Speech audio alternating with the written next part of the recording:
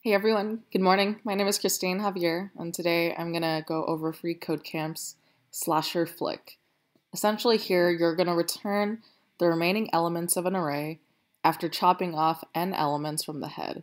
So in this case, we have the array 1, 2, 3. That's the first argument, and the second argument of how many is 2.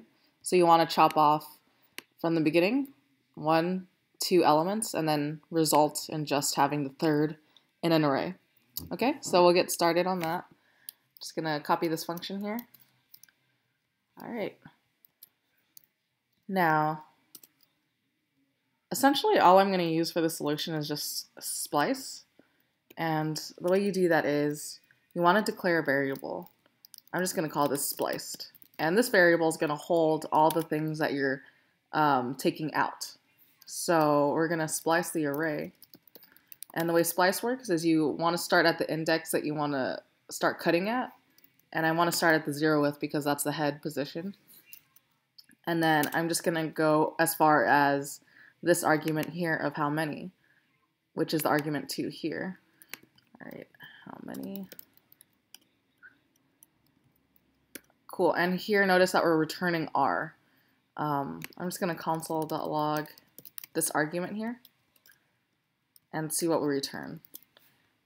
1, 2, 3. I always do that. What's wrong with me? Okay. And notice now that by returning r, we are capturing that last element of the array that wasn't cut off. But notice if we were to get spliced, what would that look like? As you could imagine, it's two different arrays. You have the ones that you're cutting out in the variable you're setting the splice equal to, and whatever is remaining after that splice still remains with that original array variable.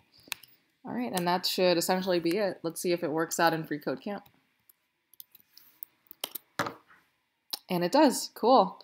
All right, hopefully that helped you out. A fairly simple solution. Yeah, and hopefully you're more comfortable to splice after watching this.